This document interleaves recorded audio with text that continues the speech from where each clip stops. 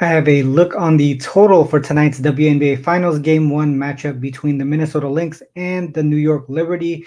I'll break it down here in just a bit. I'm Ronald Kabang from WagerTalk.com and themoneyballer.com. I'm the number one overall handicapper at WagerTalk since September 1st.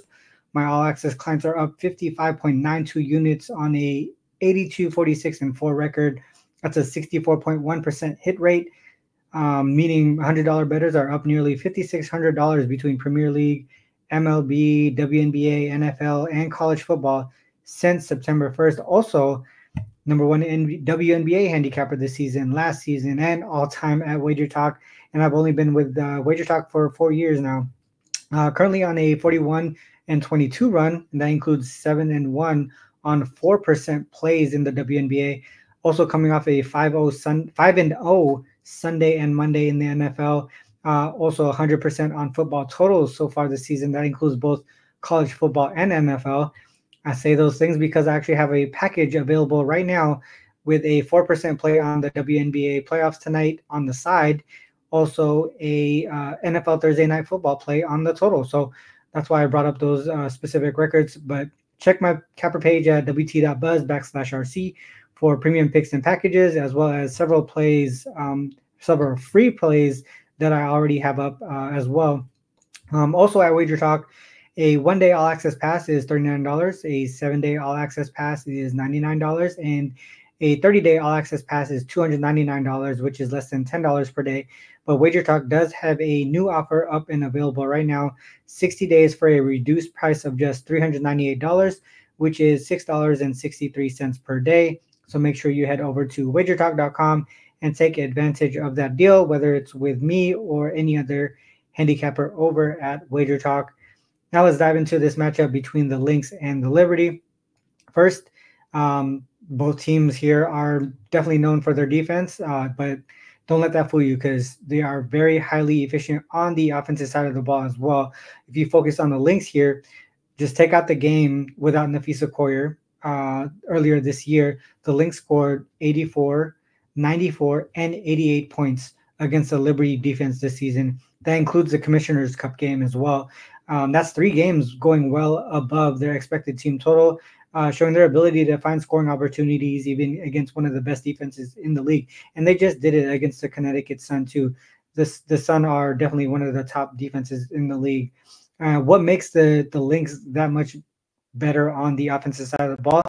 It's their depth. They can go 8 deep, and they can pick their matchups.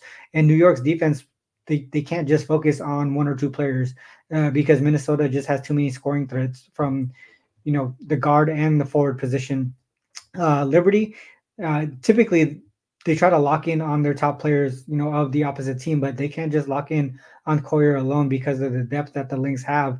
And we're also talking about a team that can spread the floor, attack inside, shoot from the range, shoot from mid-range with Courtney Williams. And on the Liberty side, they're coming into this game with fresh legs and should be highly motivated to avenge that loss in the Commissioner's Cup. So their offense, obviously Jonquel Jones, Sabrina, Stewie, those are the 3 that they'll have to lean on offensively in this matchup.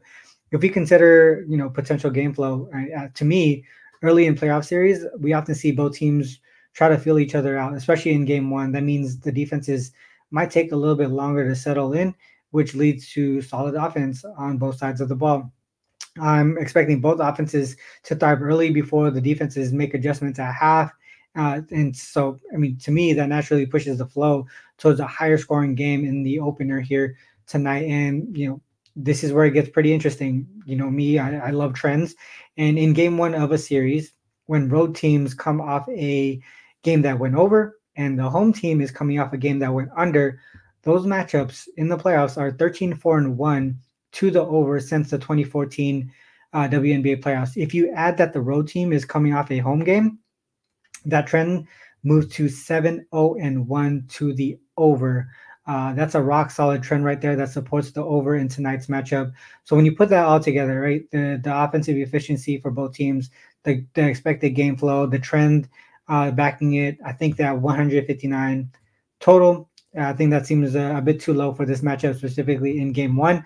I expect both teams to score efficiently, especially in that first half. before adjustments are made. Another trend from the moneyballer.com, the Lynx are 10-2 this year, including the playoffs and regular season, to the first half over as road dogs. So that's just another trend that backs that over, whether it's the full game or the first half. My pick here, I would say take the over 159, and I'm comfortable with it, even if it ticks up slightly to like 160 or 160 and a half. I would, I would, I wouldn't be able to talk anyone off the first half over either. So whether it's the full game or the first half, take your pick. I think the over is the way to go. What are your thoughts on this game? Do you agree? Disagree? Make sure to leave a comment, like, and subscribe to the channel.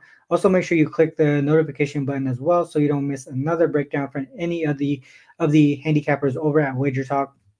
Once again, head over to wt.buzz/RC. That link was scrolling on the bottom there through the whole video for free and premium picks and packages, and take advantage of all the incredible deals over at WagerTalk.com, including that 60-day all access pass that I mentioned earlier that equates to less than $7 a day for every pick from your favorite handicapper.